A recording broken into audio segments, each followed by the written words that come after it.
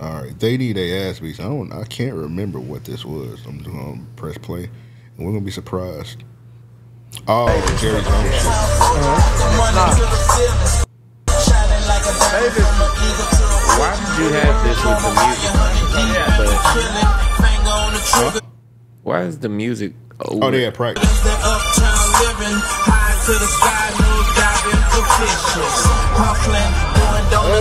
Actually, I'm gonna cut this off because this music is going crazy. The music is actually louder than what they're saying. Yeah. It's just pretty much he just measuring dude. Everybody. He wasn't literally measuring them. I mean, he was calling out the measurements. Yeah. Jamie Foxx, he was at the Cowboys. We all know Jamie Foxx from Texas. He a Cowboys fan. He was up at the practice. He was on live. He didn't expect Jerry Jones to say that shit. I'm going to be honest, dog. Jerry Jones, the way Jerry Jones looked at him and said all that zesty ass shit, he was a little too comfortable with Jamie Foxx. So that lets me wonder, like, what all he be talking to Jamie Foxx with, and why is he so comfortable saying some absurd shit like that? Well, it wasn't just Jamie Foxx there, you could tell, and I think that, you know, not even to sound no kind of way, I think he was on some, like, chopping block type shit, like, hey, this what these niggas is on. Yeah. But for him to have Jamie he's obviously cool with Jamie Foxx to have him at the practice. White folks be fixated with black penis. Like, I don't understand it, but what they call that shit? The Mandingo shit? One of them dudes, them cuck dudes, they be letting their wives get fucked by black dudes and be watching it. I know y'all don't. I know y'all freaky niggas used to watch Real Sex back in the day. They used to be on them Real Sex episodes. All right, man. I got this one lady, man. I'm sorry, bro. She was a Scotty Barnes ex-girlfriend. I ain't gonna say she need her ass beat, but she need a reality check, and I'm just gonna play the video and go from there. I mean, definitely. She has nothing else to do. What's that looking? Put a finger down if you were dating your high school sweetheart for almost 6 years. You're holding it down for him while he's trying to make it to the NBA. He makes it to the NBA, so you move to another country to be there with him to support him, all while studying for your master's. One day, out of the blue, he breaks up with you, and then months later, he gets a white girl pregnant. Just me? Oh, okay. It's a lot of intangibles to go with it. I'm not for niggas dating sun dodgers, man. I think all black men should be with black queens, but I don't know, bro. It's like it might be a reason why. It's something that older white woman got that he liked, bro. And I'm sorry, she said she was holding the nigga down when he was in the NBA, bro. Or trying to get to the NBA. I'm sorry, lady. You didn't make that nigga 6'7". He was Scotty Barnes. Scotty Barnes he's from Florida. He was gonna go to the NBA whether he was with you or not. Right. Scotty Barnes been a hooper, even though people roast him because they say he's autistic. That nigga know how to hoop. He definitely does, but yeah. he got some mental issues for sure. He went to one of the best schools, the Mount V, one of the best basketball schools in Florida. He went there. He went to he was destined. Yeah, he was gonna go to the NBA. And she said move to another country, bro. That nigga played for the Toronto Raptors, bro. I mean, technically. Come on, bro. That shit next to New York, bro. Yeah. That shit outside Detroit. Yeah, bro. you can drive to it. Bro, if you miss an exit in Detroit, you're gonna be in Toronto. But you can also drive to Mexico, so I feel you. Hey, man. Hey, lady, I don't know, bro. She need her ass beat for even going through all of this. Like, clearly she looks good. You know what I'm saying? Like, move the fuck on. Hey, you gotta move on, bro. Move on. I'm sure you was around that nigga teammates and shit like that. If you want to be a basketball wife type shit, man, fish. Nigga, also, man, I ain't trying to say you gotta salute him, but he didn't string her along. He got the white woman pregnant and was like, all right, this is off. Most niggas would have kept her ass with the be like, hey, accept my outside baby. Well, from the story, I think they had already broken up. They had already separated, and then months later, he ended up getting her pregnant. He might have been a victim of the game. Yeah. Got too happy in the pussy. You know, he ain't all the way there. Yeah, it's nigga went in there and knocked the screws loose. Hey man, let's be real, man. The way she sounded, if this nigga hit her up and be like, "Hey man, I know I got this white lady pregnant, but I want to take you back. You gotta accept my let me not use that term. You gotta accept my." That's crazy. My fault, y'all, man. I be getting too comfortable on here sometimes. Nigga, you gotta accept my. All right, let's get the tag. I gotta take that out. That was crazy. That was crazy. Oh my god! Nigga threw a slur out. I gotta get the tag on that, bro. That can't hit the air. That was. Oh my god! I be getting too comfortable on here, y'all. Patreon.com/ I'll let that fly on the Patreon, but I can't let that fly on the main episode. Man. But you gotta accept my mixed baby and all that. She the way she sounded, she'll be over there in a nanosecond. Yeah. I mean, this don't end with, because even for the next nigga, like, if the shit don't work out, you think I want to be on a TikTok? That nigga don't care, bro. That nigga just signed but I'm just saying, like, that shit. A max contract, bro. He don't give a fuck. Yeah, he don't give a fuck about it. That nigga don't care, bro. That white lady might have been nicer also. I don't know, bro. It's more to the story. We never gonna get it, because that nigga, the fuck that nigga Scotty Barnes got to make a TikTok for. All right, bro. I like real life street stars, but y'all running a circus over there between y'all niggas interviewing fucking Charleston White every day, Orlando Brown every day, fucking Jaguar Wright every day. I seen they interview some chick that said she was Tupac daughter. Now y'all interviewing this lady, man. This lady is clearly mentally ill. Talking about she R. Kelly and Aaliyah daughter. How would you even have to prove something like that? I don't know, bro. She just mentally ill. That's why I said, man, real life street stars, I respect y'all, man. Y'all got a lot of subs, bro, but y'all running a circus over there, bro. Stop interviewing these clinically insane people. What made you want to share this information with the world? Because sometimes some people will know these things and they'll take it to their grave. I sound like I'm crazy. It's gonna be hard to prove, but I know from my heart and the fact that they went so hard to try to dispel what I've been saying. You don't resemble R. Kelly and Aaliyah to a T. Yeah. What would you say to that, as far as someone saying that, hey, you don't look like your dad, you don't look like your mother? You know, normally I have two words: DNA and biology. Everybody don't look like their parents. Somebody look like their grandparents. Somebody look like their great grandparents or the great auntie. That's how life is, and they do all kinds of wild shit, and then they fuck up, and then they want to erase reality like it never happened. And there are so many of these children who are victims and casualty of their narcissistic, sociopathic ways. I remember one time I was watching a Jaguar Wright episode. It was Jaguar Wright and Orlando Brown. Bro, I think I made it like 6 minutes into that shit. I was like, bro, what am I doing with my life? I need to live better, bro. That nigga beat out almost had me on the Jaguar Wright trade. I almost started watching the videos. Man, I was like, man, fuck no. Don't listen to that nigga beat out, bro. I don't know. Hey, you got some good ones in here. That junkie one was crazy. I ain't trying to do all of them, bro, because I got too many. I'm trying to save some for next week. I feel you. Which one should I do? Which one you want to do? You want me to do the junkie one? Yeah, hey, this was insane. Whippets done took over Atlanta, bro. Of course, they took over Atlanta. I know. They got a junkie hitting a Whippet, and I'm gonna be honest, bro. That junkie done hit worse. Yeah. Inhale it. The terrible part about this is one of them niggas hit the Whippet out. Oh, yeah. Yo, when they talking, ain't somebody hit the Whippet. I would have been scared of that nigga after the Whippet. Superman, yo. Oh, yeah. That nigga got you fresh. You good? Are you sure they want no more? That new on the market? Yeah, that shit new. That new shit on. That be new and improved. That be called Whippet. Oh, didn't bad. Oh,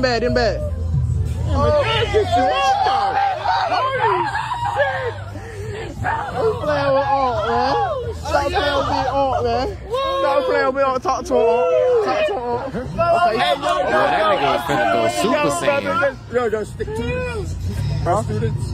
Nah, we not students. Oh, okay, so y'all from... Yeah, we just do experiments and shit like that. We just do experiments. We do experiments on crackheads. On bases.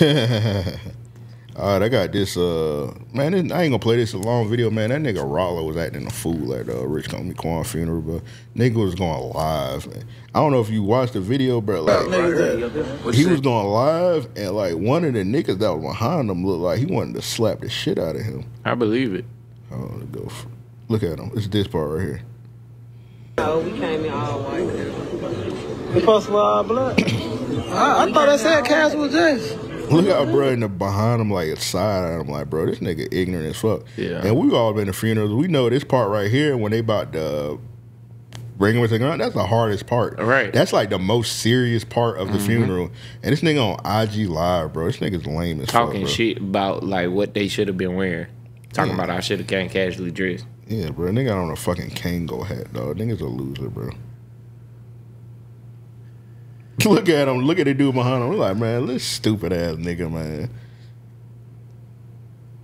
I don't know. He got his camera up too. That nigga might have been trying to be in the live. No, I'm talking about that nigga to the left with that bald head. Yeah. He looked like he ready to put a gun to that nigga.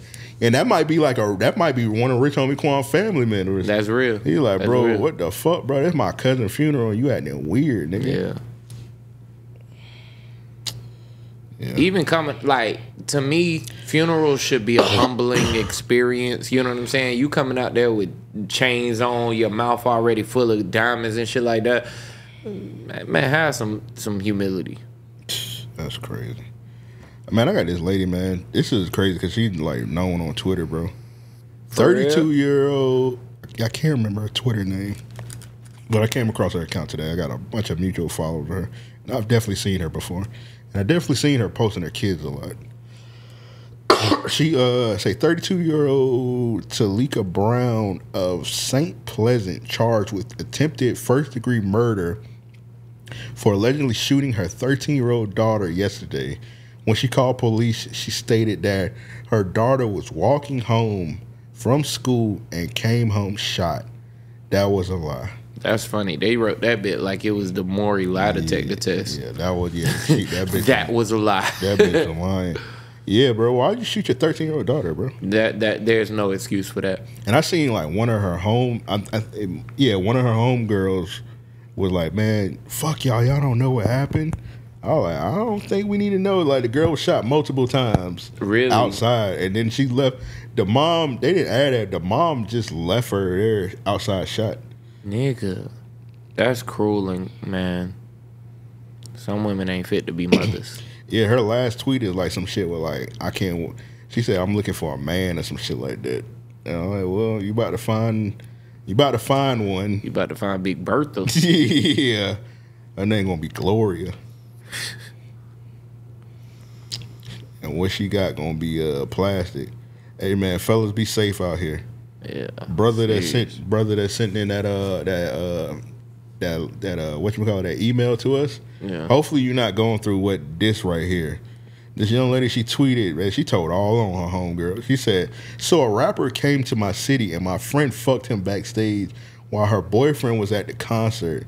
Am I a bad friend if I snitch? Follow a tweet. This is crazy right here. If I found out this was my girl, I would throw up everywhere. He said her legs were shaking while her legs were shaking the whole car ride home. She had to cover with her sweater.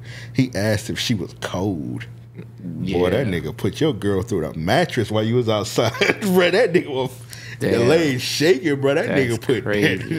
That's crazy. That nigga put that Thor hammer on your girl, that's bro. Crazy. While you was outside grooving to that nigga music, bro. Nigga just piping your girl now. Nigga, how long was she gone? Nigga. Well, you wasn't worried. Nigga wasn't concerned at all. Like, bro, what's taking us so long? That nigga must have took that nigga girl to a Pound Town in 6 minutes. Hey, shit, he ain't had no reason to be making love. Yeah, that's crazy, bro. I got I finished with these, man. I got South Carolina and Missouri, man. Y'all both need your ass beat.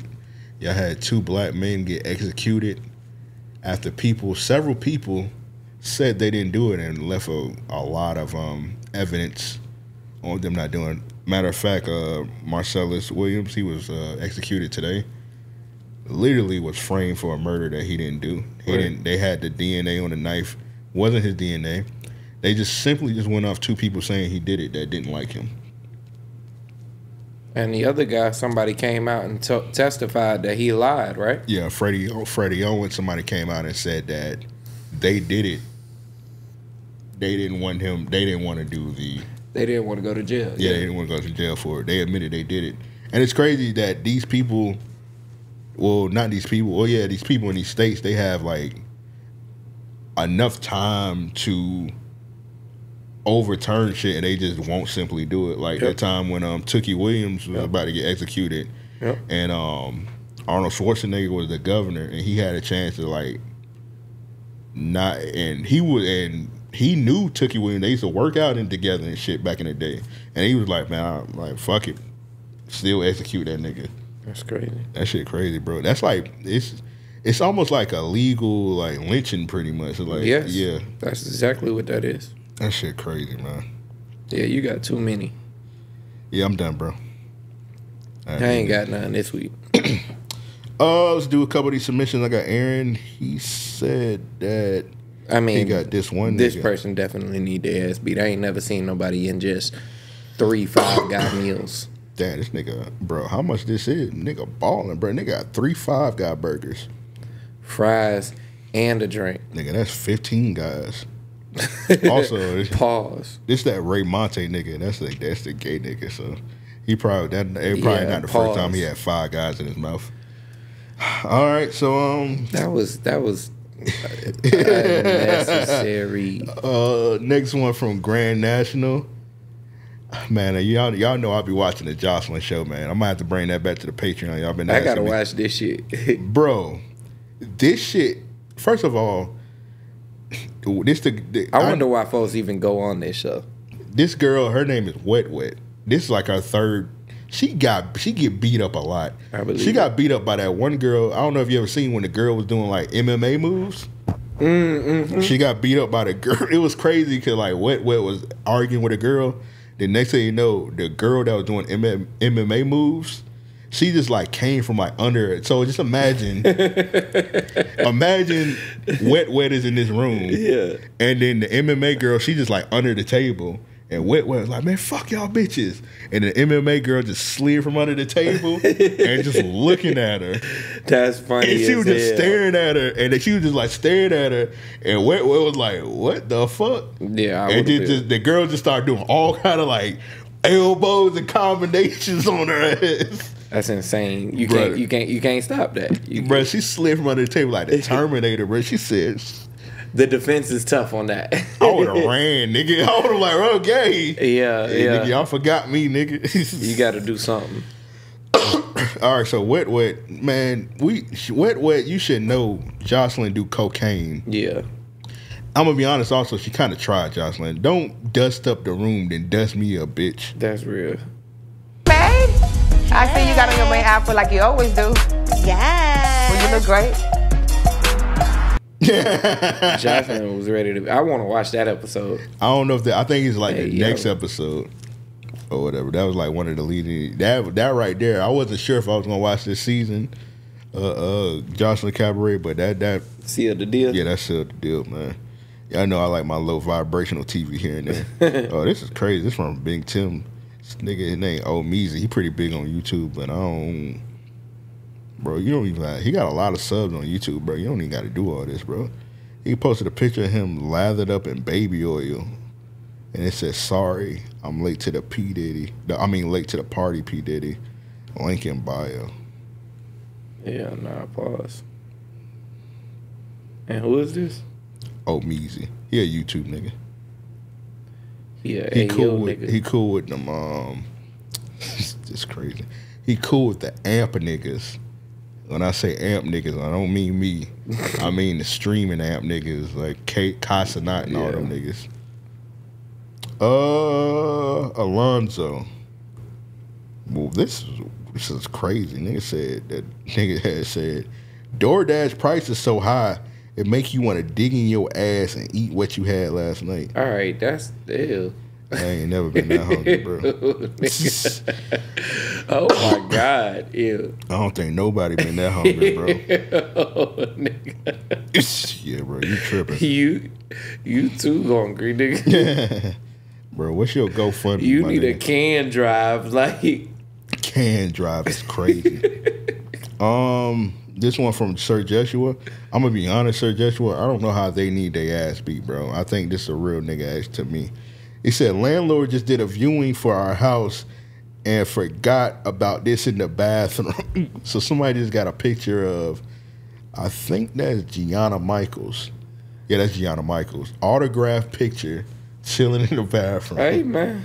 Hey, man, he respecting the legend. Hey, man. It's autographed. You kind of got to put that in the frame somewhere. The fact that the frame don't fit and the picture is covering someone is hilarious. I was just about to say, bro, who is that he covering? That nigga covering his dead dad. But this being in the bathroom is egregious. Hey, man. Nigga said, hey, it come with the house, man. Appreciate that shit. Yeah, we got to respect our legend. It's funny because the dude actually posted like a follow-up picture. He was like, this the day that I got the picture. And he was taking a picture with Gianna Michaels and she was grabbing his meat. Wow.